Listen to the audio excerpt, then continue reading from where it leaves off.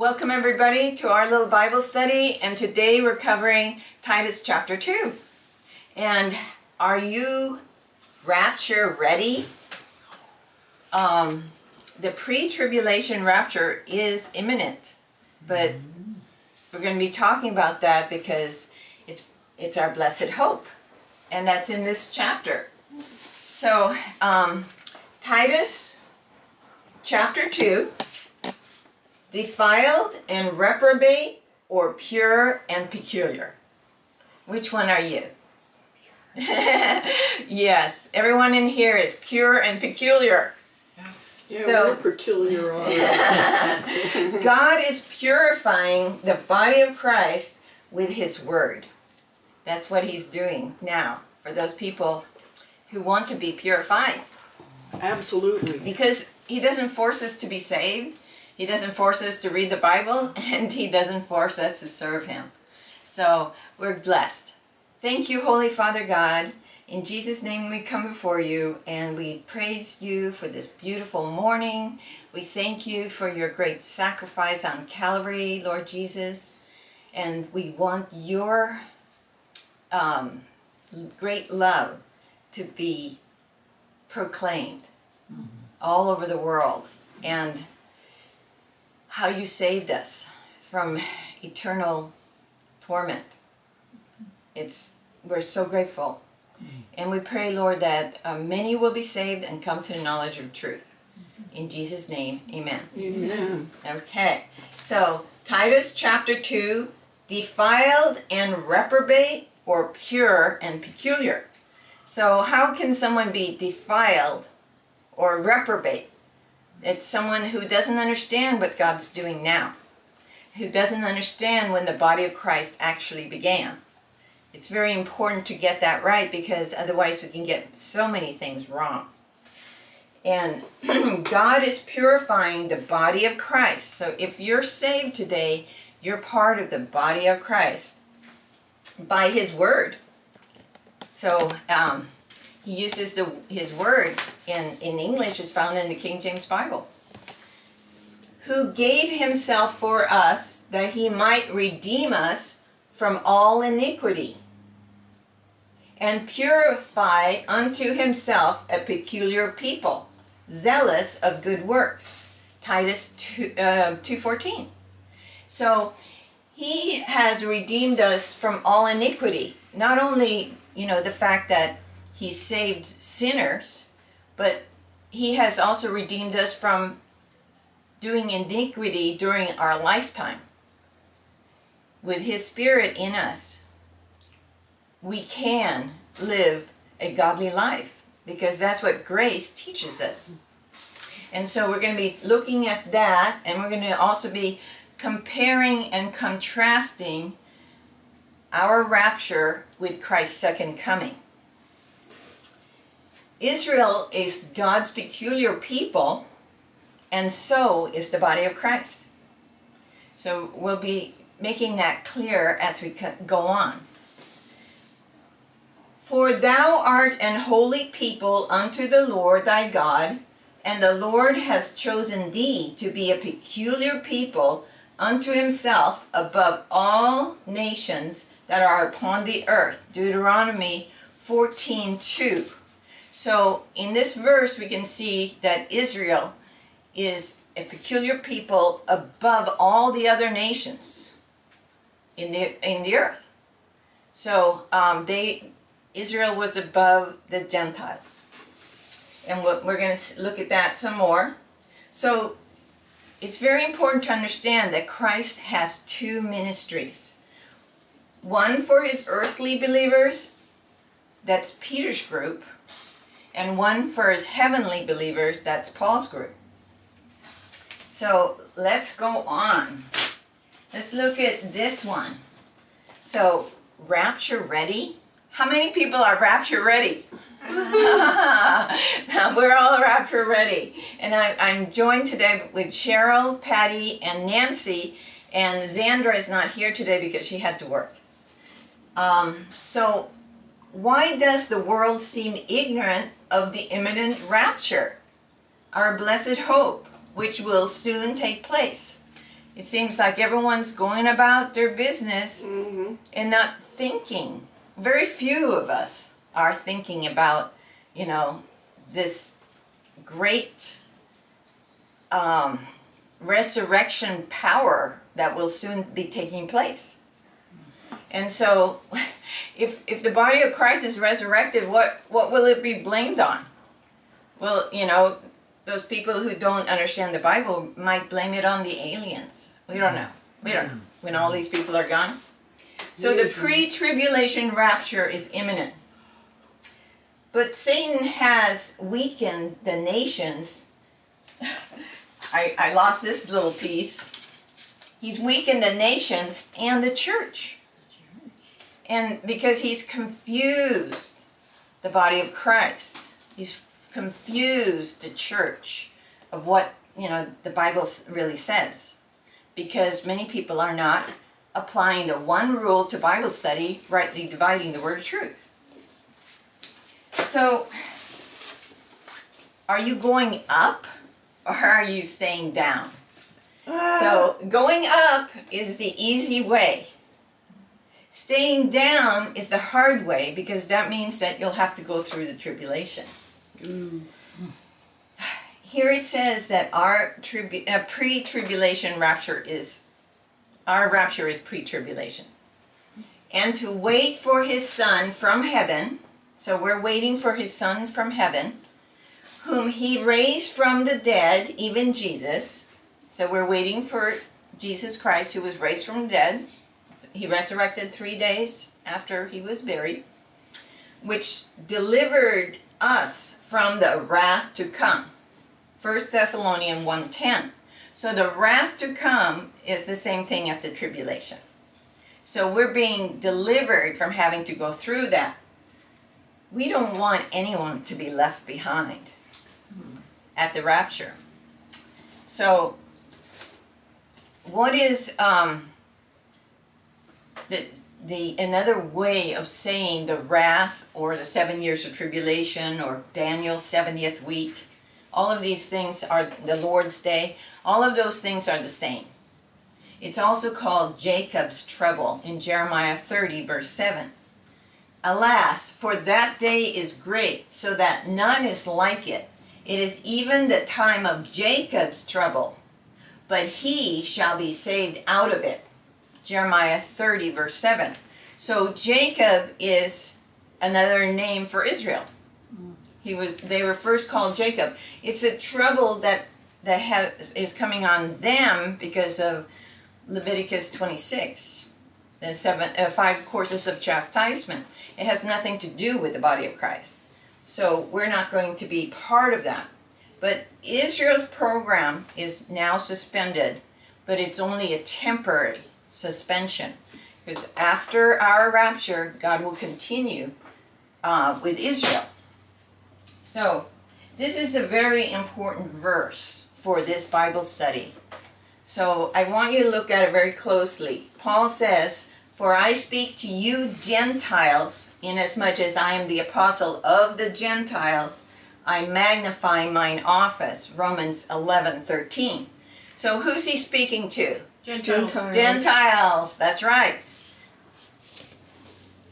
We're going to be looking, I don't know if you remember last week, I said that as we look at what belongs to Israel and Christ's earthly people and compare it to, you know, in prophecy, and compare it to us in mystery, it helps us to see our program in mystery much clearer. That's why we're comparing and contrasting the second coming today with the rapture. When Christ, who is our life, shall appear, then shall he also appear with him in glory. So after, in Colossians 3:4, after Christ comes, you know, we're going to appear with him in glory after the rapture. So another way of saying the rapture is our gathering together. This is in 2 Thessalonians 2:1. Our gathering together unto him. And then the rapture is also mentioned in Philippians. Listen carefully. "For our conversation is in heaven, from whence also we look for the Saviour, the Lord Jesus Christ, who shall change our vile body, that it may be fashioned like unto his glorious body, according to the working whereby he is able to subdue all things unto himself. Philippians 3:20 and 21. So, you know, we're not going to go up in these flesh and blood fallen bodies. We're going up in our glorified bodies that it's going to be like his glorified body. And we're waiting for that. And then he's going to use the body of Christ to help him subdue all things unto himself. All things in the heavenly places. So God is mighty. And he has mighty resurrection power. And so we're waiting for that to take place now. Because another way, he says, and has raised us up together and made us sit together in heavenly places in Christ Jesus. Ephesians 2:6. So God already sees us as if we're up in heaven. God is a giver. He gave us his life on the cross so he can give. No, he gave his life on the cross so he can give his life to believers of both groups. Okay? But we want to make it clear that the body of Christ did not begin at the cross, but by the cross. And we're going to be looking at that also. Okay, so we're going to be looking at Titus Chapter 2, where Titus is talking to the old men and the old women who will who will be teaching the younger women and the younger men, and he's talking to the whole congregation and teaching them sound doctrine. So he's going to be, you know, contrasting what he's telling Titus to do in contrast to what the circumcision that didn't honor Paul's apostleship were doing in chapter 1.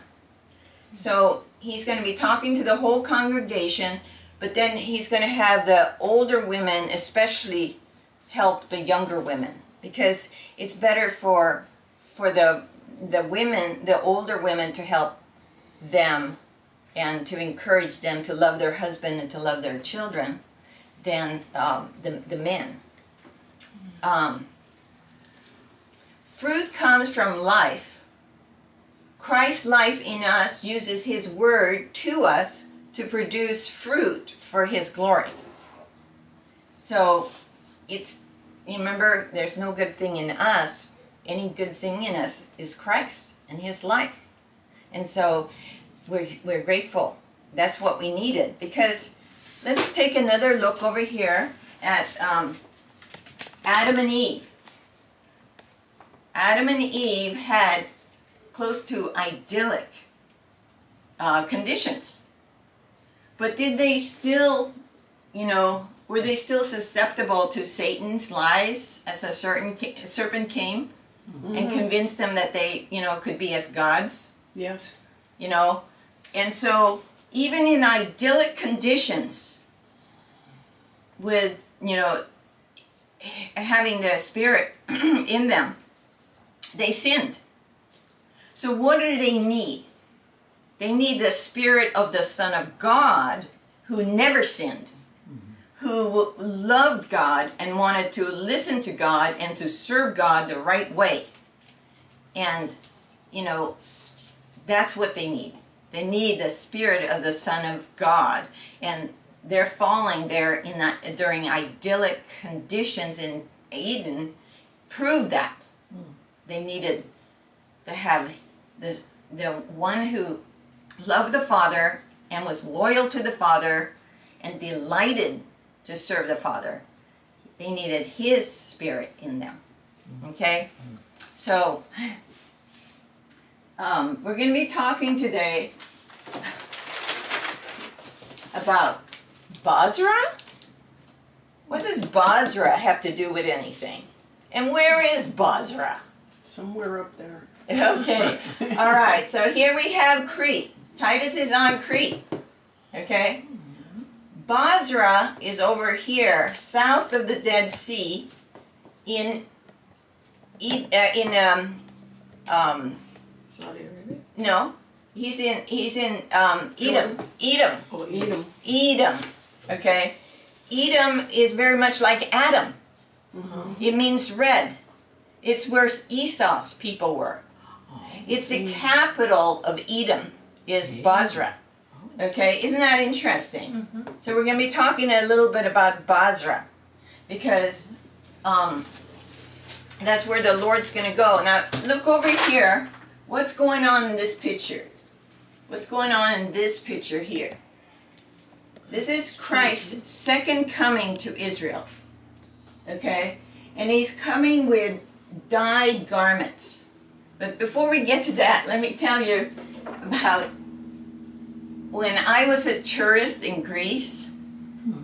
I, quite a while ago, before I was saved, I stomped on grapes in a big vat. And then we scooped up the stomped on grapes with the juice, and it didn't look very appetizing after, you know, our bare feet had been crushing those grapes. Okay, it didn't look like some wine that we wanted to drink, or grape juice. So let me just put this aside and keep that in your minds, okay? Stomping on grapes to make them into grape juice, to ferment it, to make it into wine. Okay, I can take another sip of water. Okay, so back to our picture here. So, at his second coming, the Lord Jesus Christ his garments will be stained red, having trampled the winepress, the wine fat. But he's not trampling grapes, he's trampling people in his wrath, in his fury. And so he's coming, you know, having, you know, done vengeance to his enemies, the unbelieving Jews and the unbelieving Gentiles. And the sign of his coming will be like so obvious because it will be very dark. The sun will not give her light, the moon will not give his light. It will be very dark, and as lightning can be seen from all over in the dark night, so will the sign of the Son of Man at his second coming. It will be a very bright light in a darkness that can be felt on the earth, just like the darkness in Egypt. Is there a verse to go with that? Yeah, we're going to be looking at that. Now he comes with the clouds of heaven, and see here, he comes with a host of angels, and they're so numerous that it seems also like a cloud. Okay? And who's waiting for him? These are the believers, the Jewish believers, the little flock, the little remnant that believed that the name of their Messiah was Jesus of Nazareth. They are the ones that he's coming to redeem. And so they're happy. They're happy to see him because now Israel, the believing Israel, the ones that made it through the tribulation, will get their glorified bodies at his second coming. And he will also resurrect the ones that believed him, you know, since Adam in prophecy. So that's his second coming. And isn't that interesting? Yeah. Very fascinating. So what was our problem? Wherefore, by one man, Adam, who disobeyed God, sin entered the world, and death by sin, and so death passed upon all men. So everyone inherited. When he says men, he means men and women, mankind. Sin passed upon all mankind, for that all have sinned. So all mankind inherited the sin nature, and all mankind also sinned on their own. So what do we need then if we're sinners? You know, can we save ourselves? Can a sinner ever be good? Can a sinner ever come before the Holy Father? No. They can never save themselves, but they're helpless. And in our song today, you know, we're going to hear those words. So, what is the greatest act of love? It's what the Lord Jesus Christ did on Calvary. Okay? His death for our sins, his burial in the tomb, and his resurrection 3 days later. He came under very difficult circumstances to do that for us. And he essentially said, Father, place his or her blame on me and let them have my righteousness. Because Paul explained that God solved the sin problem by letting us have Christ's righteousness, his life, his spirit, when we believe. So what's the gospel? What's the gospel that we need to believe in order to be saved? I declare the gospel by which ye are saved, how that Christ died for our sins. So Christ died for our sins in mystery also, according to the scriptures, and that he was buried, and that he rose again, and the third day, according to the scriptures. 1 Corinthians 15, 1 through 4. So if we want to tell anyone where the verses are in the Bible that saves a soul today, it's 1 Corinthians 15, 1 through 4. Eternity is a long time to be wrong, right? Let's be saved now. So, yeah. Okay, let me just go with the order I have. We then, as workers together with him, beseech you also that ye receive not the grace of God in vain. For he hath said, I have heard thee in a time accepted, and in the day of salvation have I succored thee, or helped you. Behold, now is the accepted time. Behold, now is the day of salvation. Be saved now. Don't go through the tribulation, okay? Because it's going to be very hard to be saved then. So Paul said to the Ephesians, but none of these things move me, neither count I my life dear unto myself, so that I might finish my course with joy, and the ministry which I have received of the Lord Jesus, to testify the gospel of the grace of God. So he is preaching the gospel of the grace of God, and he's going to finish his course. Are we going to finish our course? How many people want to finish their course? Okay, everybody wants to finish their course with joy and the ministry that we have received from the Lord. Okay, so we want to do that because life is short. No kidding. We often hear life is short, I better enjoy it.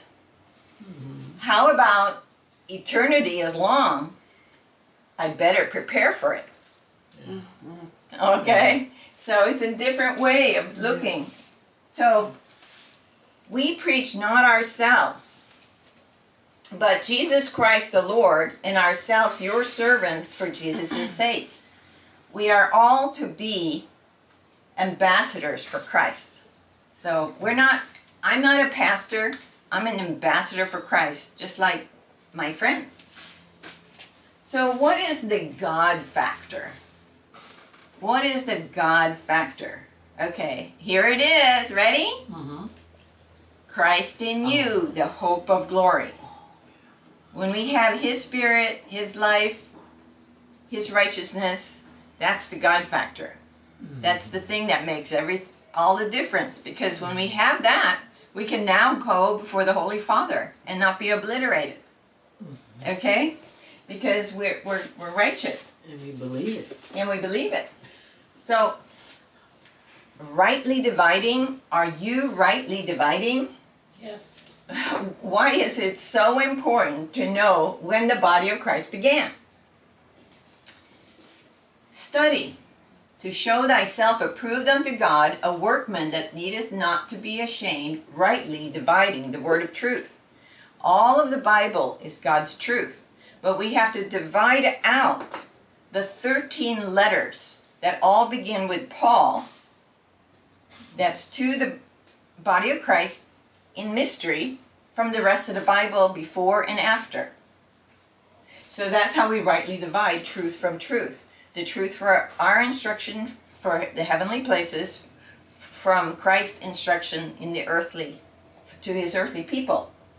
But shun profane and vain babblings, for they will increase unto more ungodliness. This is 2 Timothy 2:15, 2 Timothy 2:16. So we don't want to have ungodliness, right? We want to be godly. And if we follow our instructions, we will be. So the problem with a lot of churches today is that they are using the blender method. So they put in some instructions to his earthly people and some instructions to his heavenly people, and they don't divide between the two, and they mix it all together, you know, flip the switch. And, you know, that's not what we want to do. We want to keep things separate. Okay. So, let's see. It's important to know that God changed the program nearly 2,000 years ago. And people are still trying to live under the old program. So people are still trying to live under Matthew, Mark, Luke, and John when they're supposed to be living under Paul's instructions to the body of Christ. And in this chapter, he's going to give instructions to older and younger men, older and younger women, and servants. The kingdom on earth has not been offered since the Jerusalem Council in Acts 15. That was talked about in Galatians 1:6-9 and Galatians 2:7-9 also. Okay? So he's not offering the kingdom on earth right now. He's offering a chance for people to live in the heavenly places. Okay. So, can I take, if I want to fix my Cuisinart coffee maker, should I use the instructions that my husband has for his sander? No. No. Right?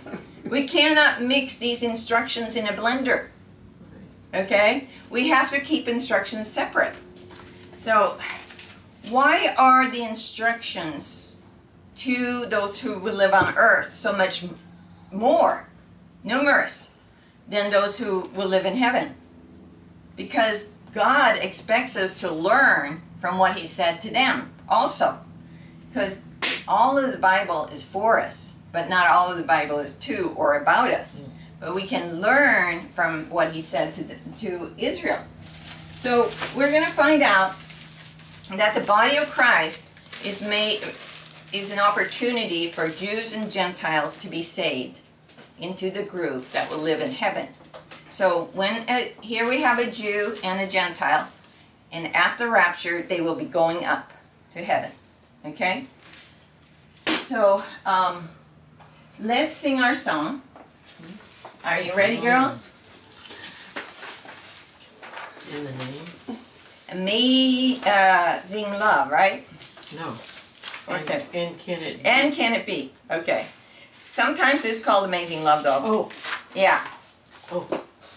Patty, I'll take that other song. Oh, This one, okay. I have the wrong songbook. Okay. All right, here we go. Ready? A 1, a 2, a 3. And can it be that I should gain an interest in the Saviour's blood?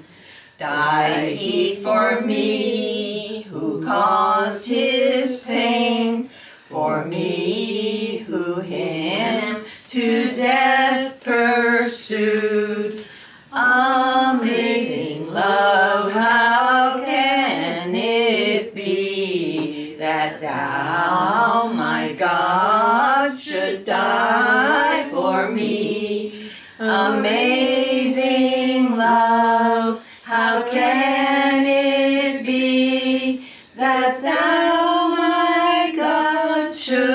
die for me.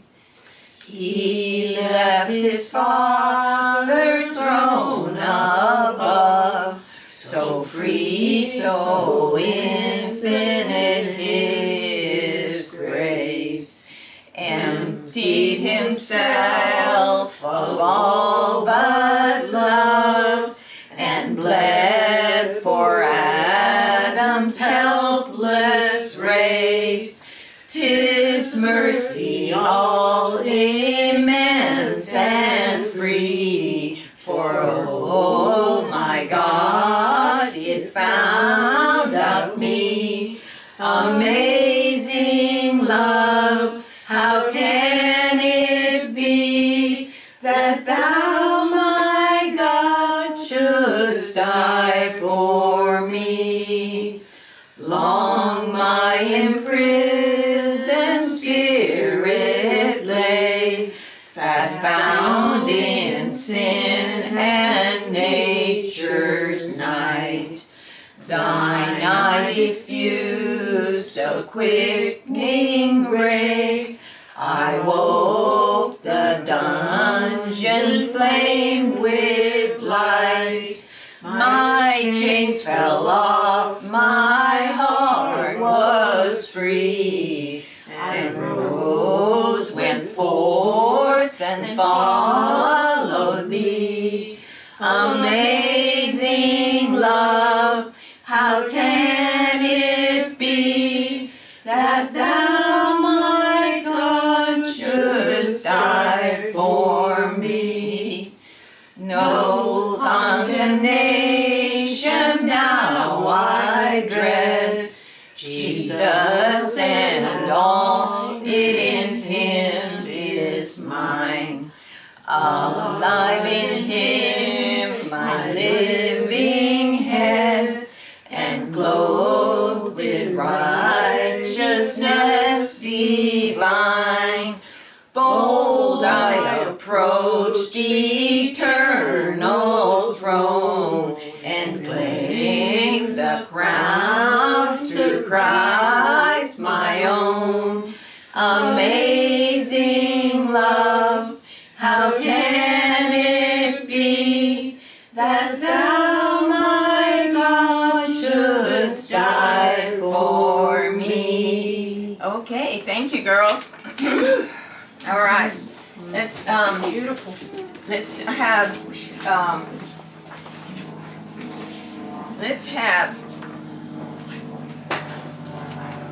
Christ's earthly ministry. Christ's earthly ministry. Christ. Okay, for 3 years, Oh. Matthew, Mark, Luke, and John. And when he had called unto him his 12 disciples, he gave them power over unclean spirits, to cast them out, and to heal all manner of sickness and all manner of disease. This is something Christ did in his earthly ministry. This is not something he's doing right now. That's Matthew 10:1. Now, then it lists the 12 apostles for Israel. Then he says, these 12 Jesus sent forth and commanded them, saying, go not in the way of the Gentiles, and into any city of the Samaritans enter ye not, but go rather to the lost sheep of the house of Israel. So, are they sent to the Gentiles? No. Are they sent to the Samaritans? No. The half-breeds. No. The half-breed Jews. No. They're sent to the lost sheep of the house of Israel. And later on in this chapter, Matthew 10, that was 10:5 and 6, in Matthew, he's in 15:24, the Lord says, but he answered and said, I am not sent but unto the lost sheep of the house of Israel. So did he come to save his people Israel from their sins, or the body of Christ? Israel. Israel, the lost sheep of the house of Israel. So we're going to be looking more at Matthew later. So let's look now at that 1 year extension of mercy that we talked about last time. Okay. So this is the 1 year between Acts chapter 2 and 7. You know, before it ends with the stoning of Stephen, and that's when the nation of Israel fell. Okay? So this was a 1 year extension of mercy to accept Jesus as the Messiah. So this was a prophesied event when they were in the upper room and the Holy Ghost came down on those 120. And Peter stood up with the 12 apostles and explained what had happened. This was something that Joel had prophesied.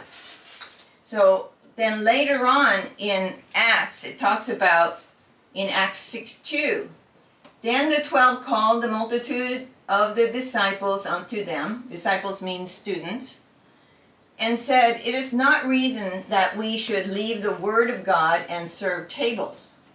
So in Acts 6:2, so they're also writing little flock scriptures during that 1 year because they know that Messiah is being rejected. So they're writing things like 1st and 2nd Peter is happening.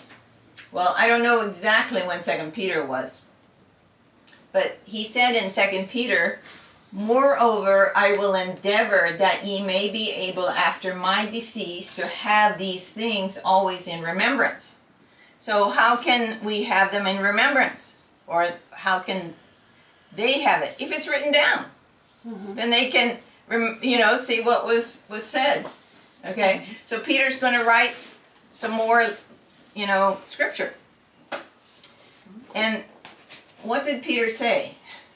Wherefore, gird up the loins of your mind, be sober, and hope to the end for the grace that is to be brought unto you at the revelation of Jesus Christ. 1 Peter 1:13. So, remember the book of Revelation? When Jesus Christ is revealed at his second coming, then they're going to have grace because they're going to get their glorified body. What was the other scripture? The other scripture was 2 Peter 1:15. Okay. Okay, you see that? So this was not something for the body of Christ. The body of Christ did not begin in Acts chapter 2.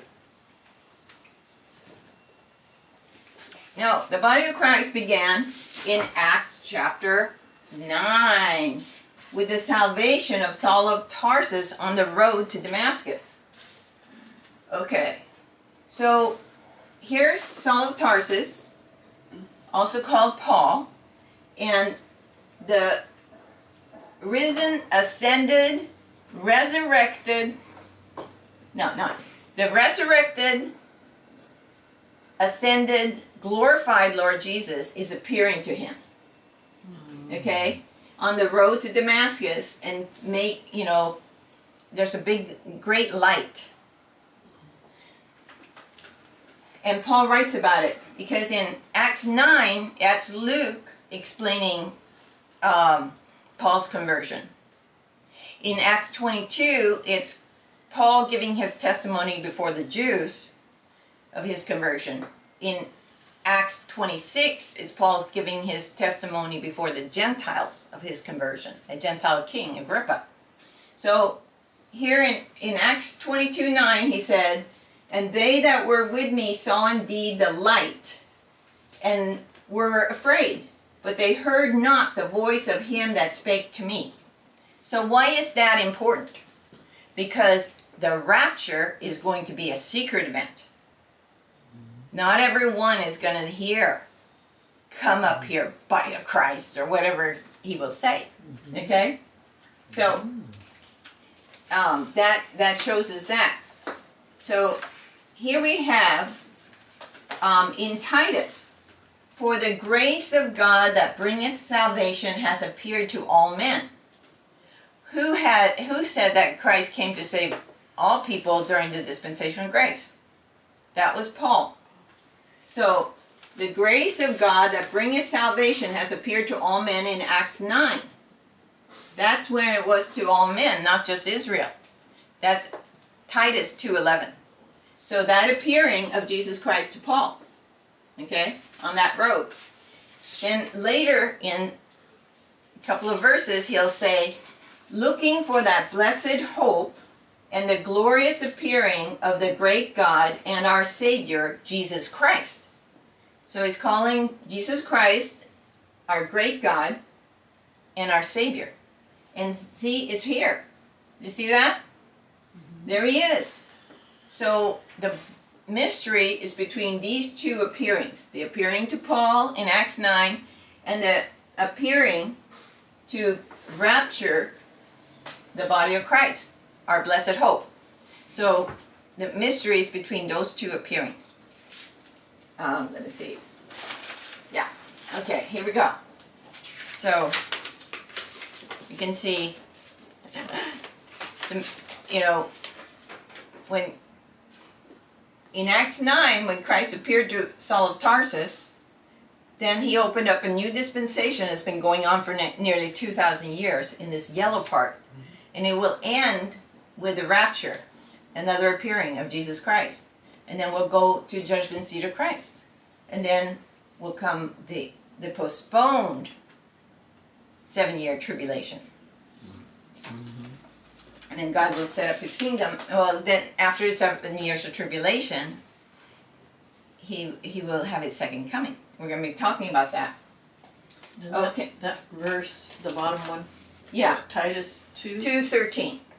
Yeah. So there's one apostle to the one body of Christ. Okay. So it's been Paul for nearly 2,000 years, not Matthew, Mark, Luke, and John. That's very important to get. Okay? Yeah. So what is the biggest blunder of the church? It's saying that the body of Christ began in Acts 2 instead of Acts 9. So Israel is to be priests, and we're to be ambassadors. Do we follow earthly or heavenly instructions? Heavenly. Heavenly instructions. Yeah, and that's how to avoid spiritual darkness. Okay, so it's important that after the Jerusalem Council in Acts 15, Galatians 2, the only valid gospel was Paul's. And what's the gospel that saves? 1 Corinthians 15, 1 through 4. The rapture and the judgment seat of Christ are exclusively found in Apostle Paul's letters. They were unprophesied mystery. Okay, so the Son's death and resurrection allows the Father to impute his righteousness to two groups and to resurrect them. Okay, Peter's group and Paul's group. On Calvary, Jesus saved two groups to give them his Spirit and is able to restore the two realms, heaven and earth. So let's take a look at this. Salvation for Peter is to live in the kingdom on earth. Salvation for Paul is to live in heaven. So before the rapture, we follow Paul.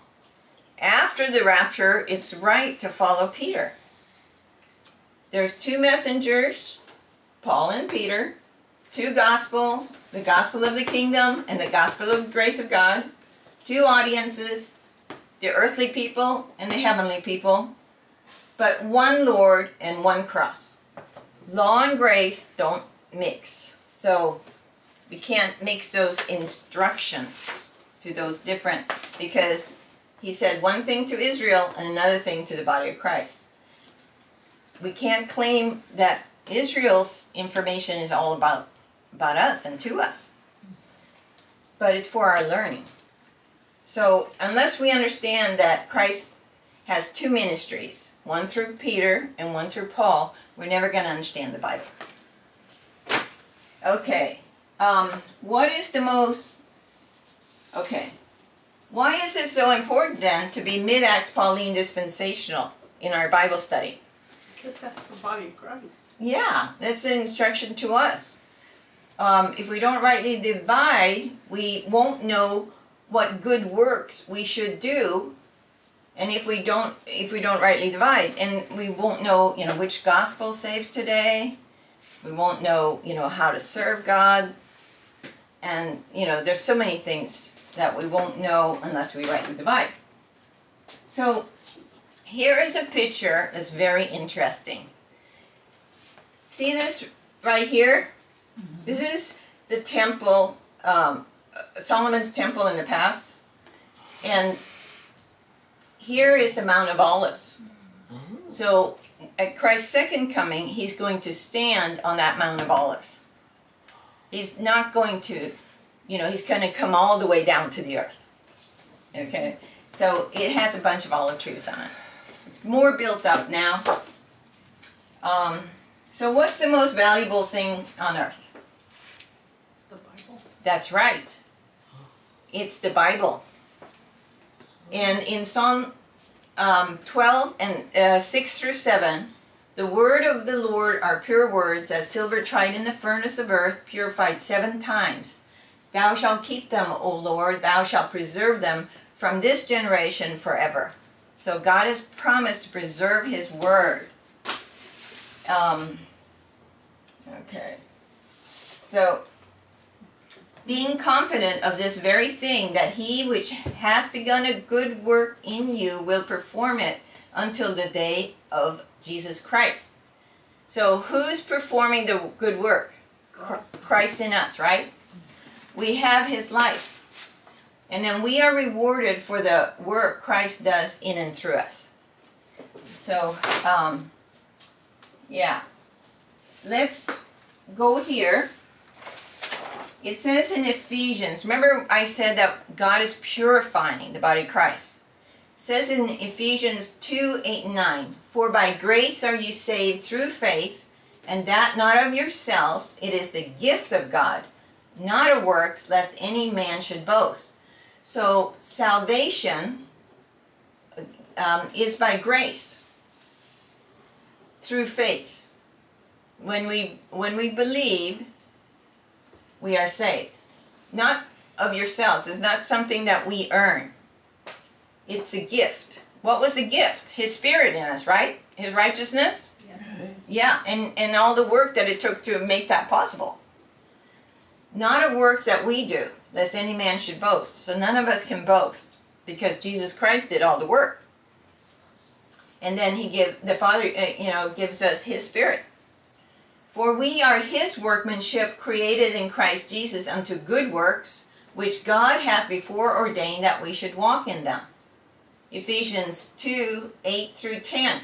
So God is working in us. We're his workmanship. And God has some works that he wants us to do. Some good works. And we got to figure out what they are. Because we're going to do good work here, in this life, and in eternity. Okay, so here's the way that God purifies the church. Husbands, love your wives, even as Christ also loved the church, and gave himself for it, that he, Christ, might sanctify and cleanse it with the washing of the water by the word. So Christ is using his word to purify the church. Because if we understand what God says to us, we'll have the mind of Christ. That he might present it, the church, to himself, a glorious church, not having spot or wrinkle or any such thing, but that it should be holy and without blemish. Ephesians 5, 25 through 27. So he wants to purify us with his word, the washing of his word. Okay, so here is the congregation that Titus is helping. So the Son is sitting at the right hand of the Father, and the church belongs to him. And Paul is his apostle. And then there's a bishop or pastor, that's a man. And the deacons are also men, and they are the leaders in the church. And then the congregation is everybody else. So these people all had the Spirit of God in them, including Paul. And so do the congregation. And so the pastor and deacons feed or help us to understand our instructions so we can then go out in the community and be ambassadors for Christ. Okay, and we're going to see today that God's kingdom is made up of 2 realms. earth and heaven. It's a duplex. Okay? And all of these people have the Spirit of God in them. That Christ is in them. And so remember that duplex, because we're going to be looking at that in a little bit when we look at Ephesians 2. Okay, but let's start with our chapter. Titus chapter 2, looking for our imminent rapture, our blessed hope. 1 through 10, believers are to adorn the doctrine. 11 and 12, what grace teaches. 13, looking for that blessed hope. 14, our Savior gave himself to purify unto himself a peculiar people. 15, these things speak and exhort and rebuke with all authority, because he has the authority from Christ, because Paul is writing Christ's words by inspiration. So there's only 15 verses. What was Titus to do in verse 1? What are old and young people and servants to do in 2 through 10? What does sober-minded mean in 2:6? Where and how do we study the Bible? 2:10. When did the grace of God appear? 2:11. And it was when? Was it Acts 2 or Acts 9? Acts 9. Acts 9. Okay. What does the grace of God teach us? 2:12. How does Christ live through us? 2:12. How is our blessed what is our blessed hope? 2:13. And I'm going to let the cat out of the bag. Our blessed hope is to be alive when the rapture comes. You know, that would be wonderful. But even if we die, we're still, if we're believers, going up. When did Paul know about the rapture? 2:13. How does Christ's second coming to Israel differ from the rapture? 2:13. Okay, let me just tell you that Paul knew about the rapture early on, because he wrote about it in one of his earliest letters to the Thessalonians in Acts 18. Who are the peculiar people that Christ gave himself for in 2:14? That's the church, the body of Christ. How does Christ purify his peculiar people? With his word. 2:14. And how do we do good works? 2:14. How does Matthew 24 compare with the rapture? What did Jesus mean by this generation shall not pass away till all be fulfilled in Luke 21:32? Are the Gentiles or the body of Christ the wild olive tree grafted in? Okay. And then you also have, what about Basra? Oh yeah, what about Basra? Why does it matter? Okay. Thank you, Nancy. Yeah, we don't want to miss that. No. Because that's going to be so fascinating. Yeah. Okay. So, here we have the timeline. So, in Deuteronomy 7:6, for thou art a holy people unto the Lord thy God. The Lord thy God has chosen thee to be a special people unto himself. So, peculiar means special. Above all people. So, the people of Israel, supposed to be above all people that are upon the face of the earth. Okay? And that's true. We see Israel here on top and the Gentiles on the bottom. Gentiles are all nations. The same thing over here. Israel is on top and the Gentiles are on the bottom. But during this but now, the Jews and Gentiles are on the same level, because the Jews have fallen down to the same level. And we're going to be seeing that. So, this is time past, but now, ages to come. It's the same thing up here. We have time past, but now, ages to come. We have prophecy, mystery, prophecy. We have prophecy, mystery, prophecy. So this is just in miniature. So let's go over this. This follows the books of the Bible, Genesis to Revelation. So Genesis to Acts 9 is prophecy. Then Romans to Philemon is mystery. Acts is a transition book. Then Hebrews to Revelation is prophecy again for how to get through the tribulation and into the kingdom. So first it starts out with Adam. So after Adam sinned and the Tower of Babel came Abraham. God decided to make his own nation out of Abraham.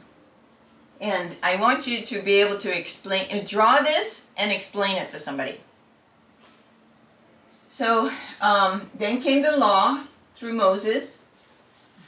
And then John the Baptist came on the scene after 400 years of silence and introduced the Lord Jesus Christ. And he was here for 3 years. And that's Matthew through John. Then he was crucified, he was buried, and he rose again. Then he was here for 40 days. And then he ascended to the Father. And he sent down the Holy Ghost 10 days later and gave that 1 more year extension of mercy. But they stoned Stephen full of the Holy Ghost. And that was the blasphemy of the Holy Ghost. And that's when Israel fell down. That was the nation of Israel fell. But the little flock continued. Okay? So I want to move this over a little bit. Alright. Because I'm going to ask you, when is God going to restart the program with Israel? Will it be in Acts 7 where Israel was, fell as a nation? Will it be in Acts 9 when the body of Christ and the dispensation of grace began?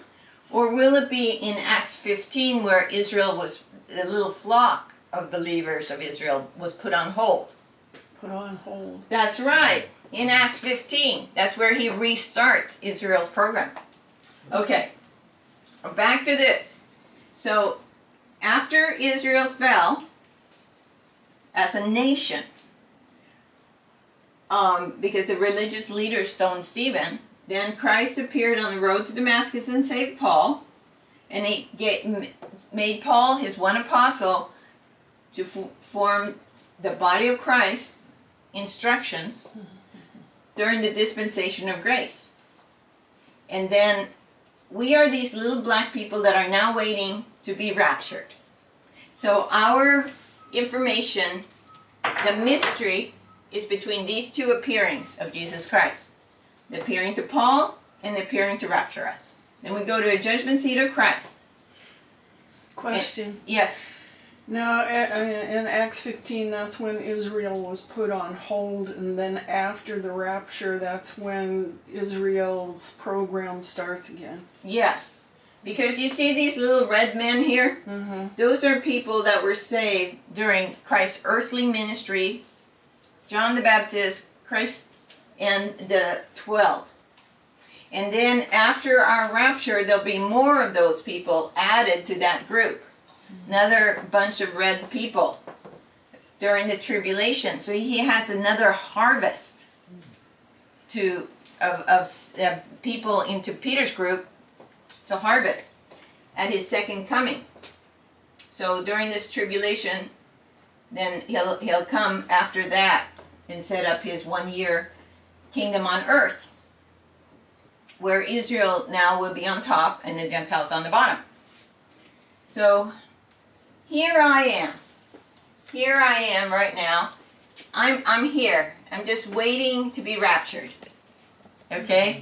And Grace is teaching me how to live my life. And we're going to be looking at that in a little bit. So let's look at our information. So remember the time past?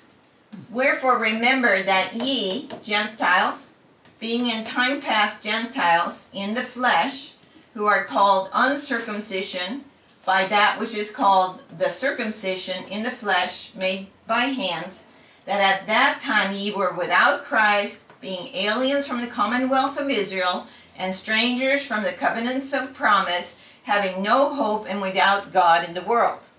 So in time past, the Gentiles had been set aside at the Tower of Babel and had no hope, because the covenants all belonged to Israel and didn't belong to us.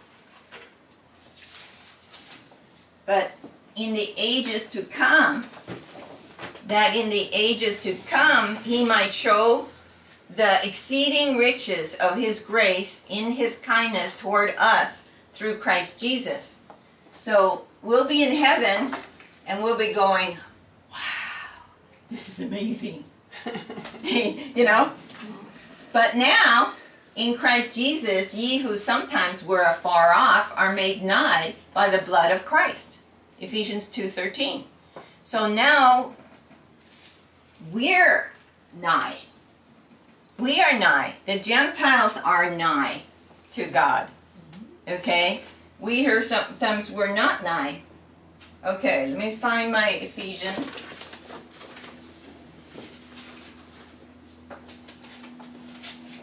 Okay, here it is. Okay, so let's elaborate on our information.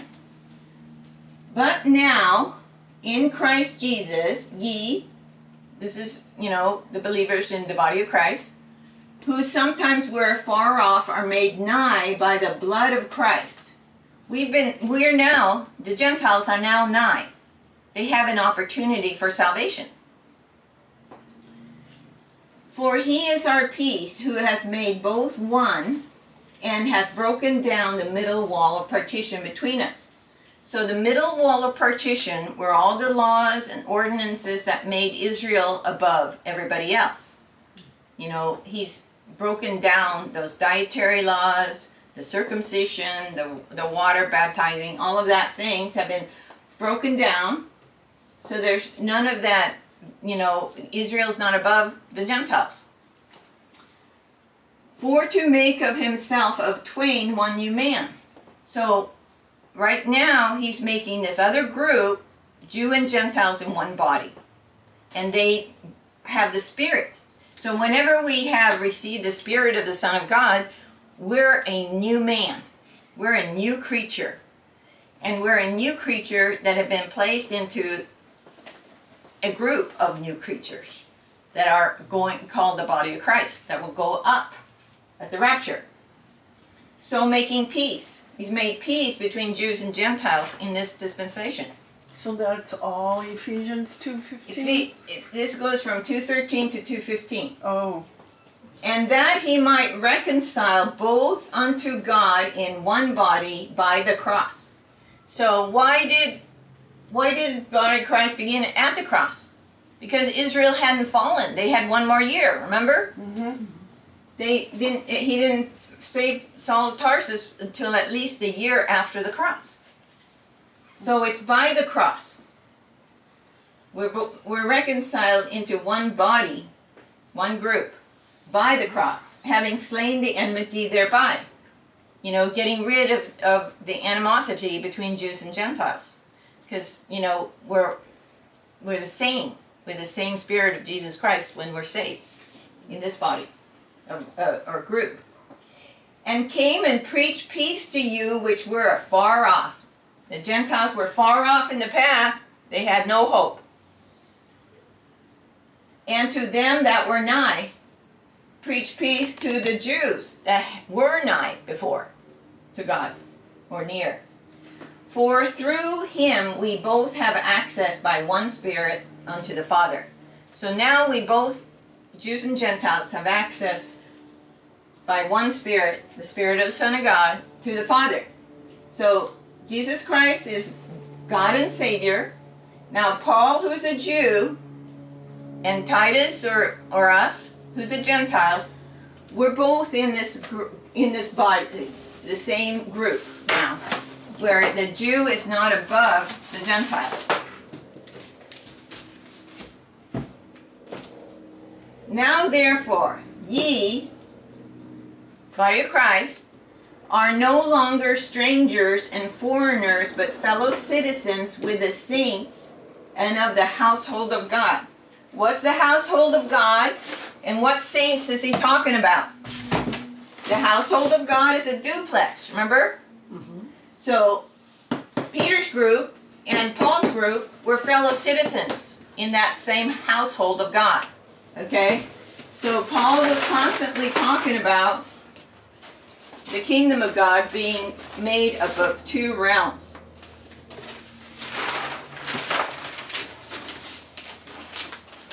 And are built upon the foundation of the apostles and prophets, Jesus Christ himself being the chief cornerstone. So, the chief cornerstone is the Lord, what he did, to save both groups, and the foundation of the apostles and prophets, Jesus Christ himself being the chief. In whom all the building fitly framed together groweth unto an holy temple in the Lord. So that duplex is a holy temple. In whom ye also are builded together for an habitation of God through the Spirit. So God's habitation is in heaven and on earth. Okay. I know this is a lot of information for people to take in. But this is a great opportunity to take it in. Yes, it is. Okay, so let's talk about the wild olive tree. The wild olive branch explained. Okay, so the thou in 11:17 is going to modify that pronoun is going to modify the antecedent noun called the Gentiles. In 11:13, remember he said, "For I speak to you Gentiles, inasmuch as I am the apostle of the Gentiles." Is this Romans? This is Romans. Yeah, this is Romans. And let me show you that more closely. Well, let me explain this first, and then we'll show you that. So we're going to go over it twice so you can all get it. Okay. So here is the good olive tree, and here's the wild olive tree. So the good olive tree had some branches that fell off. Those broken off branches is the unbelieving of Israel in Acts 7. These remaining branches is Peter's group, the believing remnant of Israel. And the good olive tree represents the blessings of Abraham. Galatians 3:14, where we can have the opportunity to receive the Spirit of Jesus Christ. The root of Jesse is Jesus Christ, as explained in Romans 15:12. He is Abraham's thy seed in Galatians 3:16.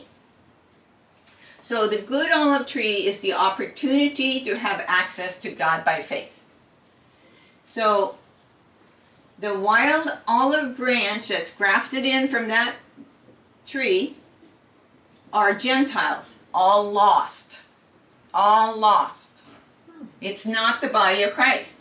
During the dispensation of grace, does every single person on this planet right now have the opportunity to be saved? Yes. Okay, that's what it's all about.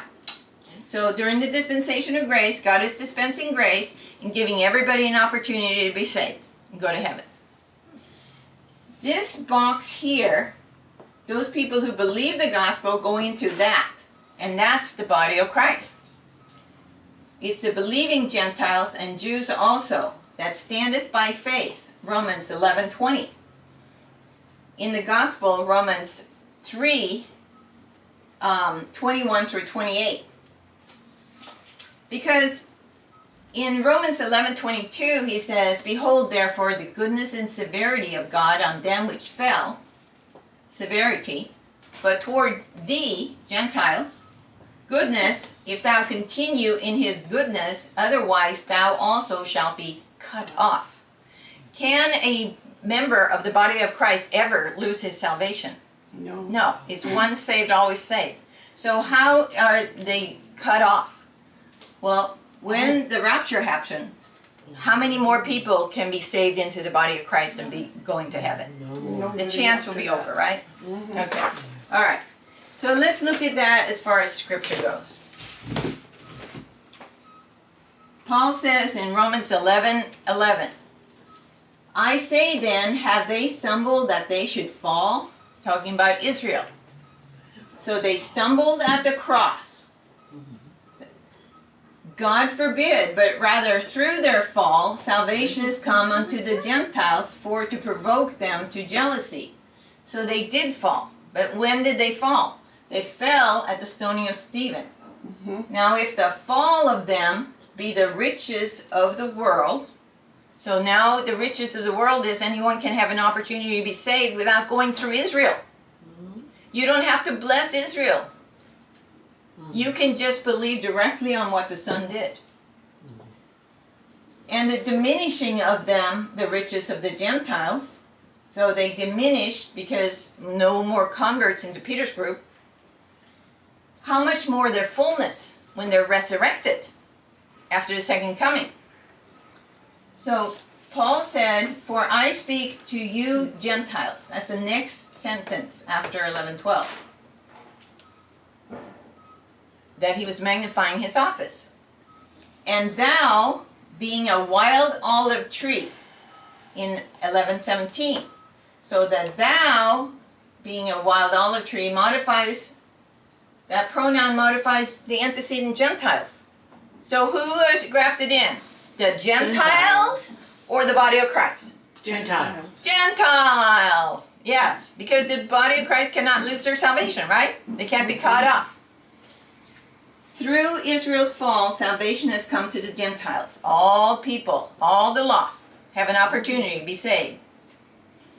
Continue in his goodness or you're going to be cut off. Okay. For I would not, brethren, that ye should be ignorant of this mystery, lest ye should be wise in your own conceits, that blindness in part is happened to Israel. So, blindness in part because Peter's group was not blind, but the rest were. Until the fullness of the Gentiles be come in, until the rapture. The reason why we were saved, so that we could serve him in heaven. Here and in heaven. And so all Israel shall be saved.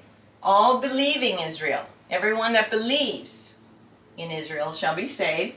As it is written. So here we go with prophecy now. Something that was written in prophecy. There shall come out of Zion the deliverer, and shall turn away ungodliness from Jacob. So at his second coming, the deliverer, Jesus Christ, will turn away ungodliness from Jacob. For this is because they'll get his spirit. My covenant unto them, the new covenant, when I shall take away their sins.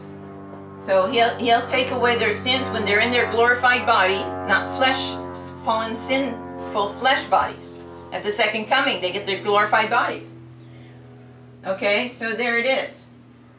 And then, so that's Romans 11:25 through 27. So he talks about that he's going to start up, working with Israel after our rapture.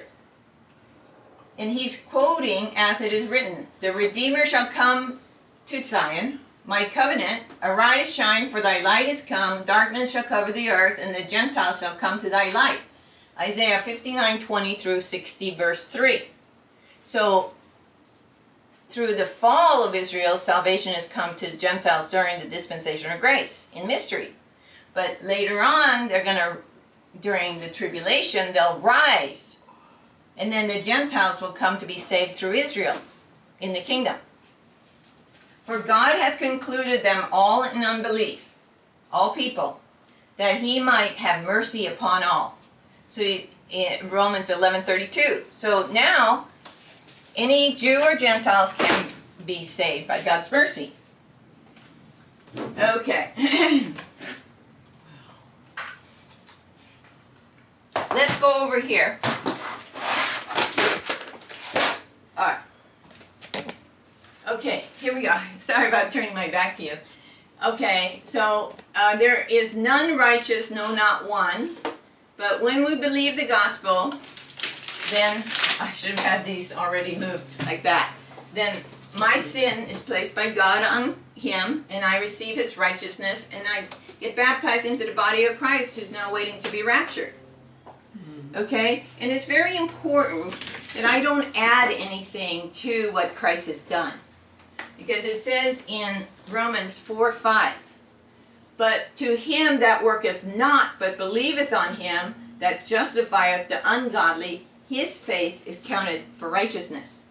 So if I don't say I worked or I contributed, to my salvation, but Jesus Christ did it all, then I'm going to have the righteousness of Christ.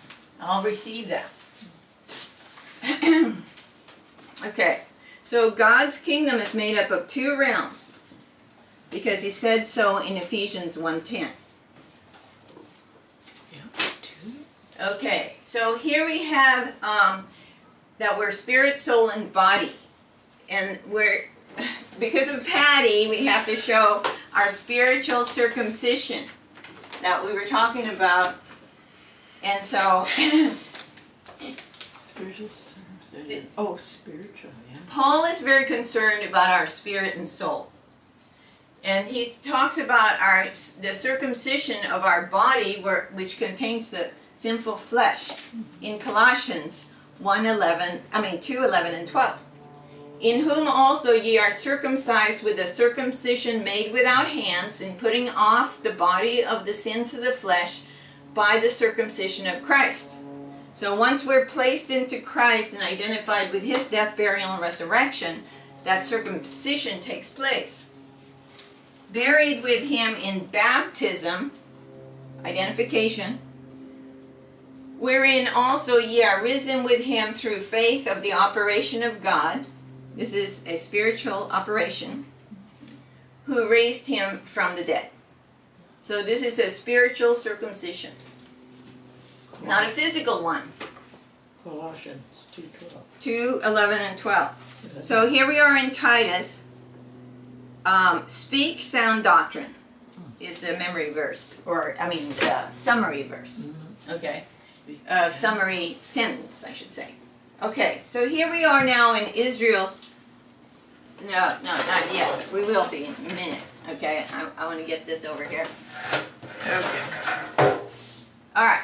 So here we are on earth, and in the second heaven is Satan and his fallen angels, and in the third heaven is the Son of God and the Father.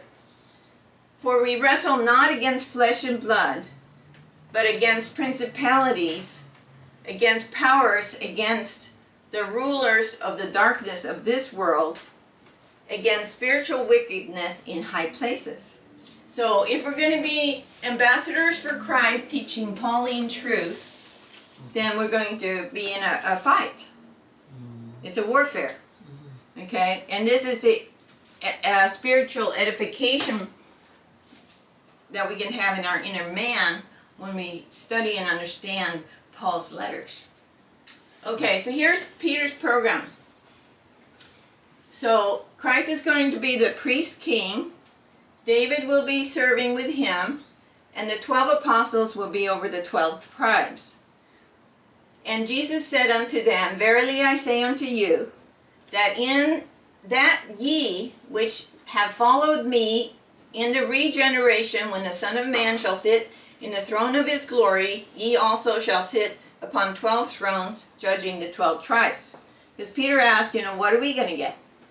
So the 12 apostles will rule over the 12 tribes. Okay, so it's important to understand about peculiar and how Israel was peculiar. Because God said to Moses, now therefore, if ye will obey my voice indeed, and keep my covenant, the old covenant, then ye shall, the 10 Commandments, then ye shall be a peculiar treasure unto me above all people, for all the earth is mine. Okay, so it's an if-then principle. If you keep those 10 Commandments perfectly, then you can be my peculiar people. How did they do? Not so well. Not so well. What did they do? They made the golden calf, right? Okay. And ye shall be unto me a kingdom of priests. So are they going to be a kingdom of priests if they do that? Yes. If they keep all the 10 Commandments perfectly, they'll be a kingdom of priests. Okay? And a holy nation. These are the words which thou shalt speak to the children of Israel. Moses is going to say that to Israel, the children of Israel. And Moses came down and called the elders of the people and laid before their faces all the words which the Lord commanded him. He told them all this. And all the people answered together and said, all that the Lord has spoken we will do. We can do this. We can keep the 10 Commandments. We're in, Lord. We are making this agreement with you. And Moses returned the words of the people unto the Lord. Exodus 19, 5 through 8. Okay? And so we know that they didn't do well. They failed even while Moses was up getting the 10 Commandments. Okay? Now, this is what Peter wrote in 1 Peter 2:9. But ye are a chosen generation, a royal priesthood, a holy nation. So is the body of Christ a holy nation? No. No. Who's the nation? Who's going to be in charge of the nation? Israel. Israel, the apostles, the 12 apostles, right? Israel is the holy nation, and the 12 apostles will be over those tribes.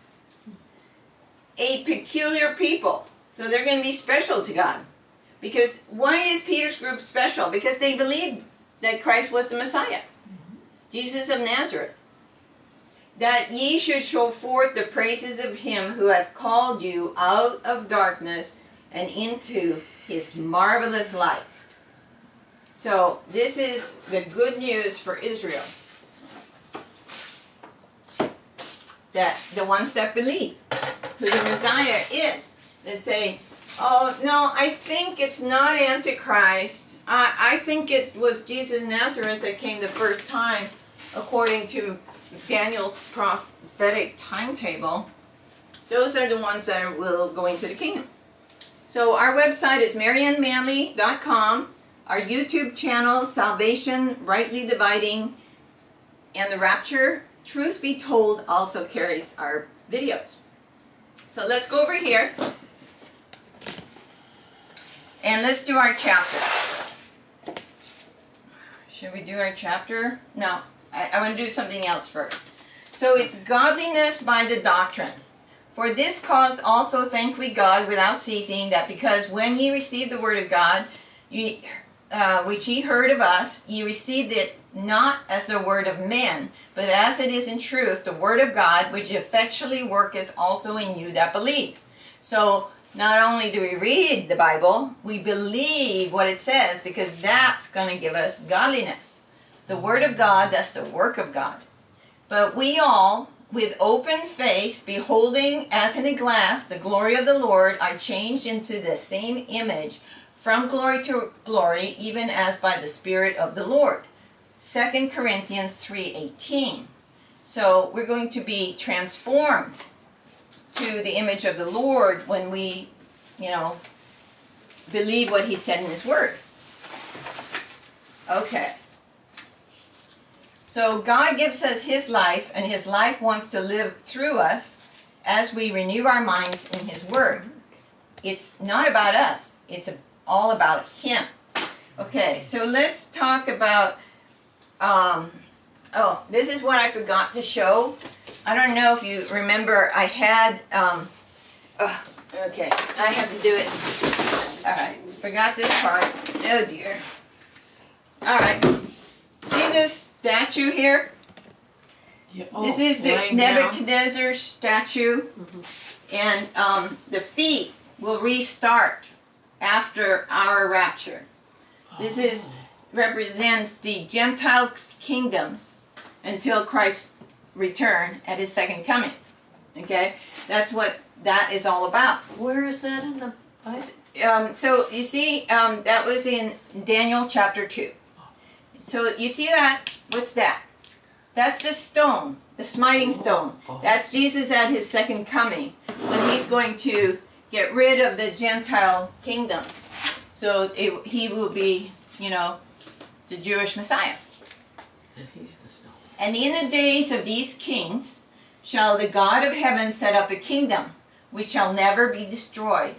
And the kingdom shall not be left to other people, but it shall break in pieces and consume all these kingdoms, and it shall stand forever. So it's not going to be given to other people other than Jews.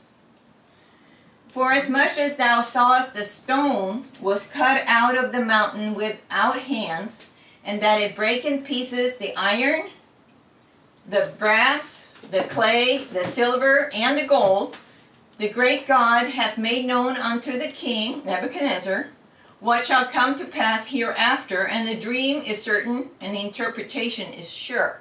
Daniel 2:44 through 45. So it's certain that this stone is going to come down, a stone that was cut out of the mountain without hands, and it's going to knock in pieces all of those other kingdoms. Okay? So Jerusalem shall be trodden down of the Gentiles until the times of the Gentiles be fulfilled. Luke 21:24. Okay, so let's compare our rapture right there, with Matthew 24. But I would not have you to be ignorant. This is Paul early on in Thessalonians. Brethren, concerning them which are asleep, those that have died believing, that ye sorrow not, even as others who have no hope. For if we believe that Jesus died and rose again, do we believe that? Is that the gospel? Yes. Even so, them also which sleep in Jesus will God bring with him. Those that died believing in Christ. For this we say unto you by the word of the Lord, that we which are alive and remain unto the coming of the Lord shall not prevent, or go ahead of, or pre-event them which are asleep. For the Lord himself shall descend from heaven with a shout, with a voice of the archangel, and with a trump of God, and the dead in Christ shall rise first. Then we which are alive and remain shall be caught up together with them in the clouds to meet the Lord in the air. Do we meet the Lord in the air, or does he come all the way down to the ground? In the air. Meet him in the air. Meet him in the air. And so shall we ever be with the Lord. Wherefore comfort one another with these words. Okay? So we're going to meet the Lord in the air. Now let's look at Matthew.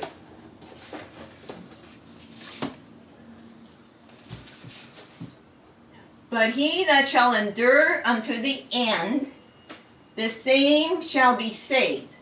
End of what? The end of the tribulation. And you also endure if you're martyred.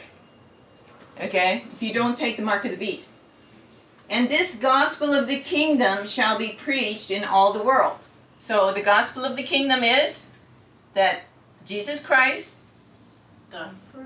is the Messiah of Israel. Oh, Messiah. Yeah. The gospel of the kingdom. We're talking about the gospel of the kingdom on earth. Okay? Jesus Christ is the Messiah. Jesus of Nazareth is the Messiah. The one that was born in that, he was laid in the manger in Bethlehem. For a witness unto all nations. So, the gospel of the kingdom, that he is the Messiah, the one that died on the cross, shed his blood so they could have the new covenant. He is the Messiah.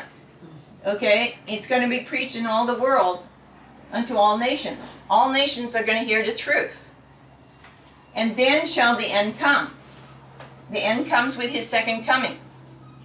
When ye therefore shall see the abomination of desolation spoken of by Daniel the prophet stand in the holy place. What's that? Antichrist in the middle of the tribulation. Stand in the holy temple saying, I'm Jesus. I'm Christ. I'm the Christ. When he claims that in the middle, that's the abomination of desolation. Okay? When he does that, whoso readeth, let him understand. So what do the people during the tribulation have to do? Can they just say, I heard this from somebody, or do they have to read the Bible themselves? Read. They have to read, just like we do. Then let them which be in Judea flee into the mountains. So when Antichrist sets himself up in the middle of the trib, that's when they flee if they're in Judea, to the mountains, where Christ is going to take care of them. So that was Matthew 24, 13 through 16. Now here comes later on in Matthew 24. Immediately after the tribulation of those days. So, is that before or after the tribulation? After the tribulation. Immediately after the tribulation of those days. Shall the sun be darkened, and the moon shall not give her light, and the stars shall fall from heaven. So, the sun is dark, the moon doesn't give her light, and the stars fall, so there's no light. It's pitch black. And the powers of the heavens shall be shaken. Okay, those powers, remember those powers that were up in the heavenly high places? They're going to be shaken. And then shall appear the sign of the Son of Man in heaven, and then shall all the tribes of the earth mourn. The tribes are going to be, look upon him whom they pierced. And they shall see the Son of Man coming in the clouds of heaven with power and great glory. And he shall send his angels with a great sound of a trumpet, and they shall gather together his elect from the four winds, from one end of heaven to the other. So they're going to gather together the believers in the tribulation.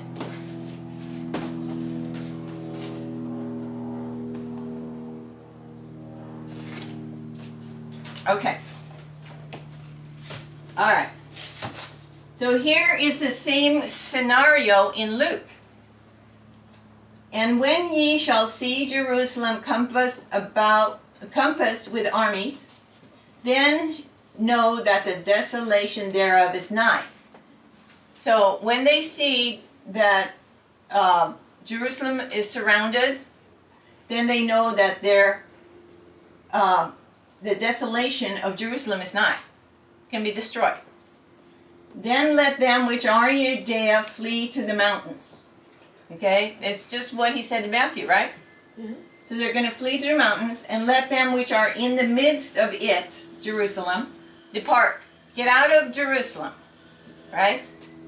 And let not them that are in the countries enter thereinto. So should I as a Jew then go, oh, they're leaving, I'll go into Jerusalem. Or stay out. Stay out. Stay out, right. Okay, so that was 20 and 21. Luke 21, 20 and 21.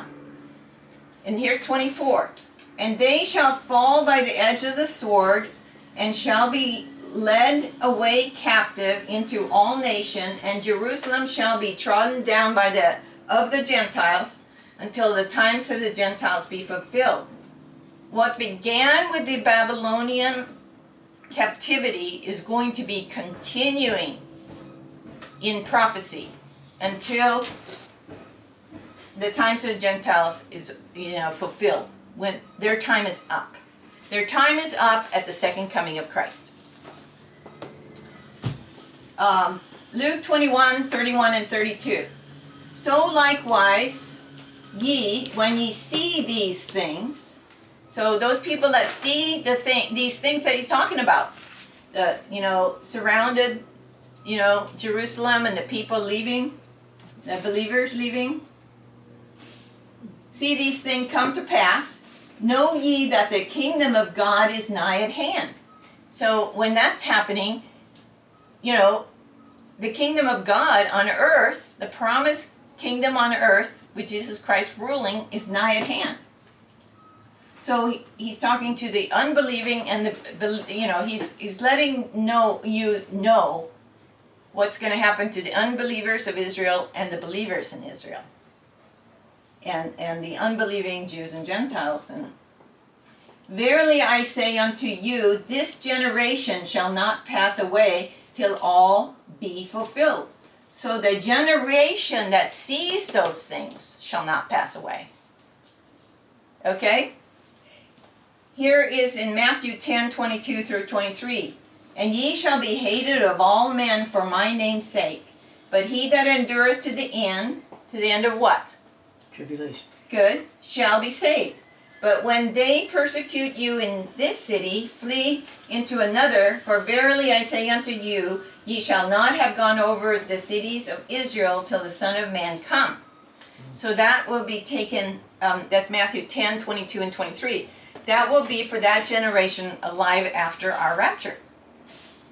Okay, see how easy that is? Okay, so let's talk about Basra.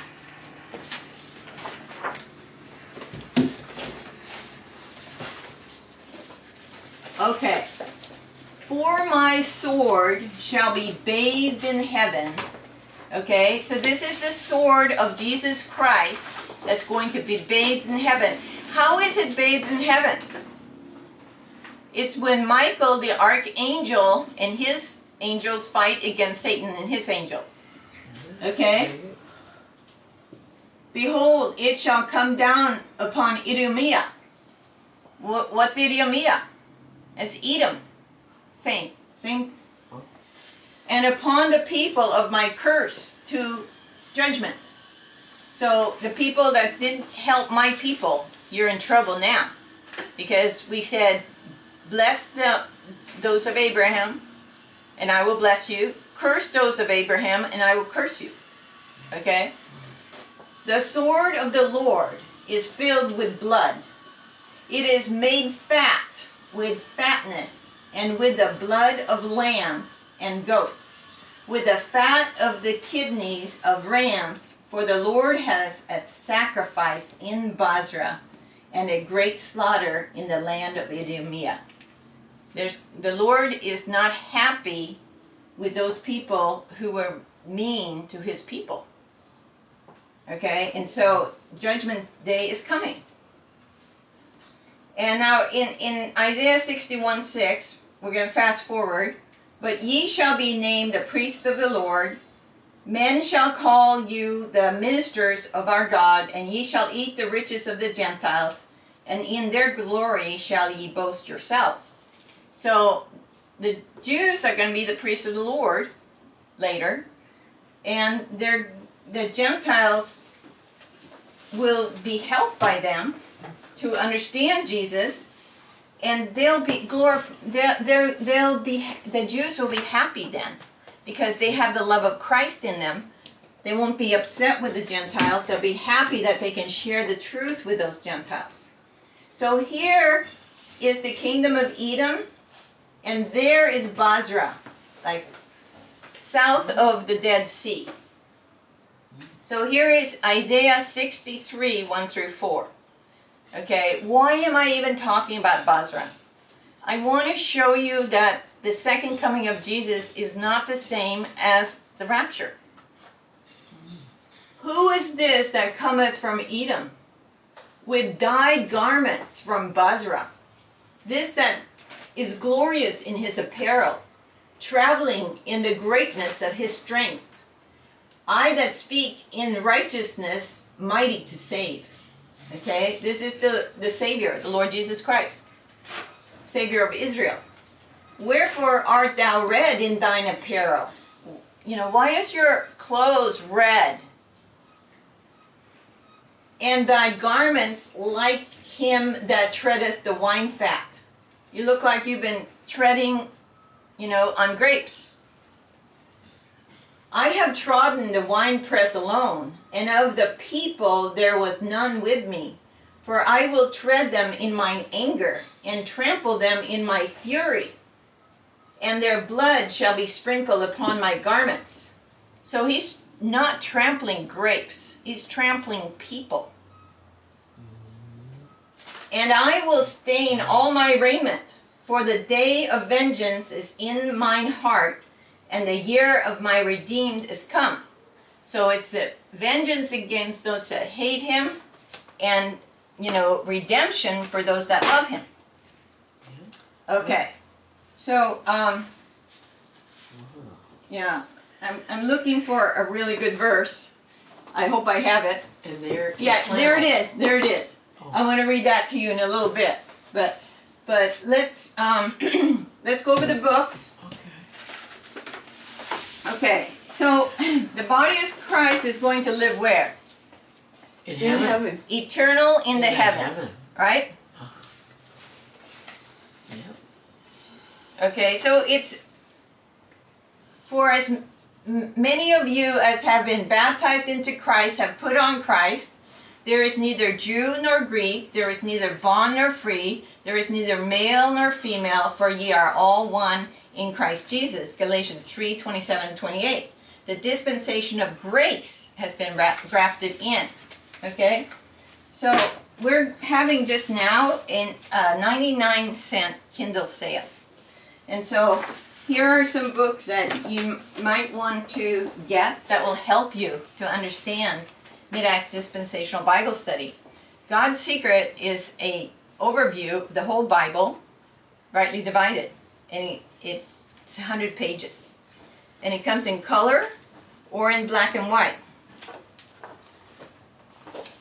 And El Secreto de Dios is the same book in Spanish. And then we have God's Secret in hardcover. We have it in Norwegian, Guds Hemmelighet. We have, after you've mastered that, it's very important to understand Romans.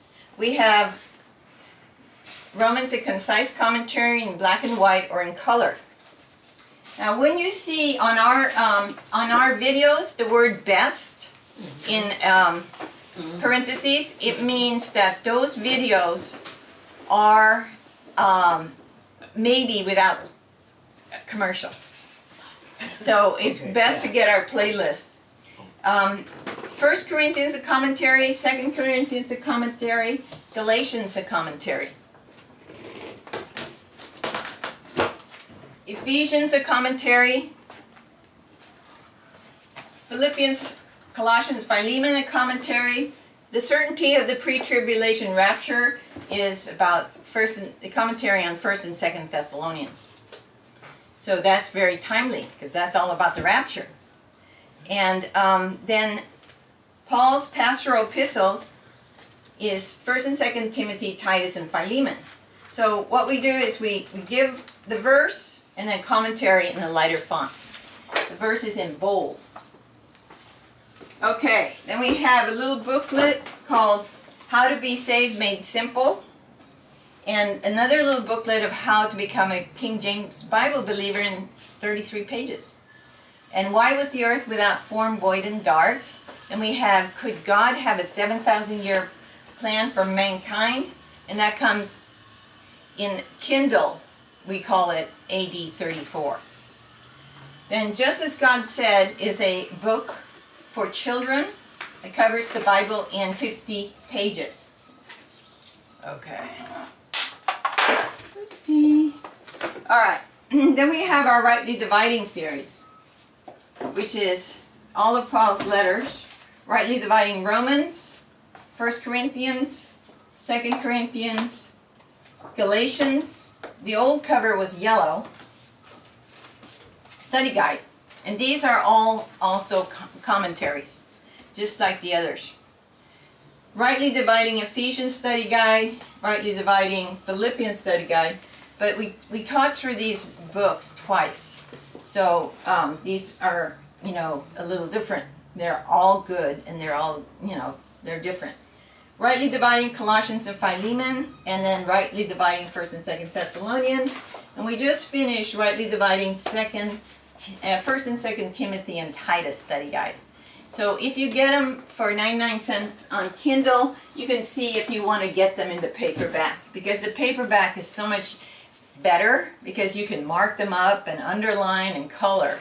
So then we have Acts of the Apostles, a 3-part series. And then we have Mr. Rapture, read this commentary on Hebrews. And then finally, Treasure Hunts, volume 1, 2, and 3, which is all Paul's letters, the first set of commentaries. So let's go over our chapter. And the prices are low. Very low, because sometimes we only made 1 penny in royalty because we're here to get out the message. Okay, so Paul ended 1 Titus by saying, "Unto the pure all things are pure, but unto them that are defiled and unbelieving is nothing pure." So those people who don't want to be purely Pauline, but mix Peter and Paul, they've been defiled because they've been mixing, you know, prophecy and mystery, the instructions that God has for the two groups. But even their minds and conscience are defiled. They've been, you know, mixed up. They profess that they know God, but in works they deny Him because they're not preaching Paul. You know, the mixing Peter and Paul. Being abominable and disobedient unto every good work, reprobate. So they're lacking in being able to do a good work. Is that Titus 15? That was Titus chapter 1. And the last 2 verses. Okay. Because we're just doing that so we can get into Titus chapter 2. But before we go there, I want to look at this. For since the beginning of the world, men have not heard nor perceived by the ear, neither hath the eye seen, O God, beside thee, what He hath prepared for him that waiteth for Him. So this is very similar to a verse we went over last week, but this one is, remember, see how they're waiting for Him? They're going to be waiting for Him, remember? They're waiting for Christ to come at His second coming. Trusting Him. They're trusting Him to keep His word to come at His second coming. Yeah. Did He promise to come at His second coming? Yeah. Yep. So He's going to keep His promise. But as it is written, eye hath not seen nor ear heard, neither have entered into the heart of man the things which God hath prepared for them that love Him. So Paul, under the direction of the Holy Ghost, changes that Old Testament verse a little bit because we're saved. I mean, we love Him because we have Christ in us. So we have charity. Charity is the love that Christ has for others. So, you know, we're also having a promise of the rapture. So that's 1 Corinthians 2:9. So the thing that eye hath not seen was the mystery during the dispensation of grace that God is forming the body of Christ. So let's go. That's a secret. That was a secret. And it was only revealed to Paul, but it's been, how long has it been revealed now? About 2,000 years. Nearly 2,000 years. And people still aren't getting it. Okay? Yeah. So that's why we're here. We're trying to help them. Okay, so Titus 2, but speak thou the things which become sound doctrine. So Titus is going to speak the things that become sound doctrine. He's not going to be like those of the circumcision that is speaking against the truth, that are defiled, that mix Peter and Paul. That the aged men be sober. So the aged men are going to be sober. They're going to think right. They're going to believe the truth. They're not going to be high-minded. Grave, so serious. Temperate, moderate. Sound in faith. So they're going to be sound in the Pauline instructions, Romans to Philemon. In charity, they're going to have that love of Christ in them. In patience. They're going to be patient with people that they're trying to help understand Pauline truth. Because Paul was going against a current of everyone thinking, oh, Judaism or Messianic Judaism. You know, that was going on, and he's saying, no, wait, God has changed the program. You know, God is saving a group into heaven now. And it wasn't very easy to tell people that. Like today. Like today. Yeah. The aged women likewise. So just like the aged men have to be sound in the faith and in charity and be patient and all that, the aged women likewise. They have to know sound doctrine. That they be in behavior as becoming holiness. Because remember, it's godliness through the doctrine. Not false accusers. So you're not going to accuse someone falsely or slander them. Not given to much wine. So they're not going to drink to the point of, not being, clear-headed. Teachers of good things. So what's a good thing? Sound doctrine is a good thing. That they may teach the young women to be sober, to love their husbands, to love their children, to be discreet, chaste, keepers at home. So someone that is a young woman that has children at home, she needs to be home. Because she needs to be there to care for the husband and the children. When they get older and they leave the home, then she can be, a businesswoman. Like there are many examples of businesswomen in the Bible. Okay, but when they are little, she needs to stay home and love their husbands and children. To be discreet. So they're going to be gracious and discreet in what they say and how they say it. Chaste, be dedicated to your own husband. Keepers at home. Stay at home. Good. Obedient to their own husbands. Let the husband make the final decisions in the home and, make him feel admired. That the word of God be not blasphemed. So the word of God is not going to be blasphemed if the women are behaving right. They can only do that with Christ in them and understanding the doctrine. Young men, likewise, exhort to be sober-minded, because it's godliness through the doctrine, as we believe what God said to us, our instructions. His Spirit using His Word.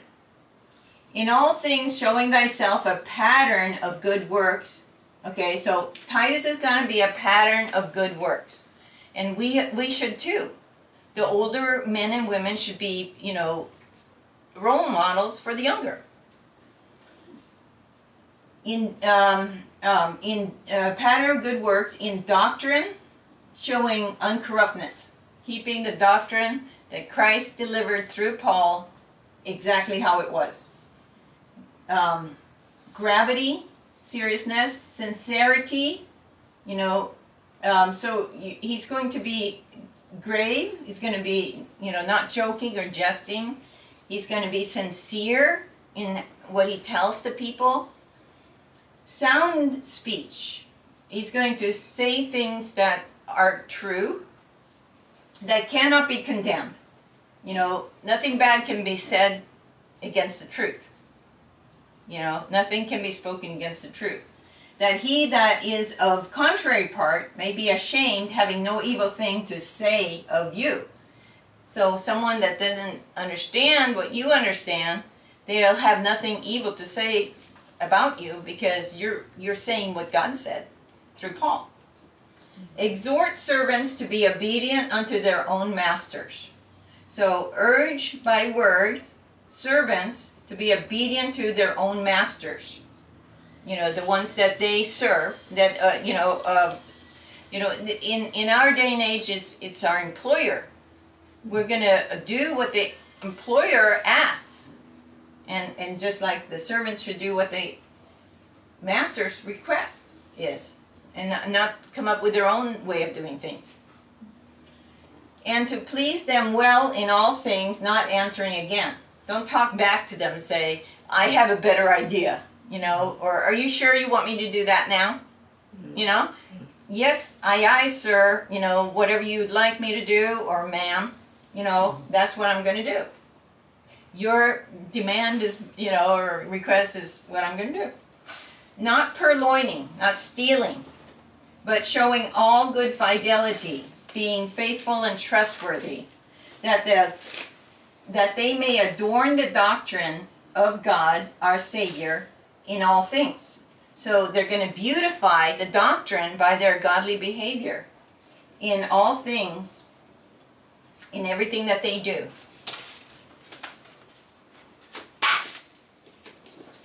For the grace of God that bringeth salvation has appeared to all men. When did it appear to all men? Who has the all men ministry? Was it Paul in Acts 9? Yes. Teaching us that denying ungodliness and worldly lusts. So the grace of God is now teaching us that we're going to be denying ungodliness. We're not going to do things that's ungodly. And we're not going to have worldly lusts. We're not going to lust for the things that the world lusts for. We should live soberly, you know. We should live in all humbleness, knowing that God is God and we're not. Righteously, so we're going to do the things that are right, and godly in this present world. So God is purifying us by this doctrine in this present world, and we want to obey our master, which is God. And we want to do what he wants. Looking for that blessed hope and the glorious appearing of the great God and our Savior, Jesus Christ. We're looking for that rapture. Who gave himself for us, that he might redeem us from all iniquity, and purify unto himself a peculiar people, zealous of good works. So he wants to purify us now, and have us live godly now, you know, not to wait until we get our glorified bodies and go to heaven. You know, we're going to be doing that by reading God's word and believing it. Rightly divided. These things speak and exhort and rebuke with all authority. He can do that with all authority because it's God's word. And also because Paul has appointed Titus to this role. Let no man despise thee. Okay, so don't give anybody any reason to not despise you in your behavior, in your word, in what you say, and what you do. We want to live above reproach in this present world. And so that's what we're going to do. And he's in us. He's in us. Yes, if we walk after the Spirit, we're not going to fulfill the lusts of the flesh. So just these few things and we're done. Jesus Christ has not only completely paid our sin debt, but he has given to us his life, his light, his instructions for us so that we can live in this present world. Live right in this present world. Okay? So he said, you know, in this present world, we're going to live right, righteously.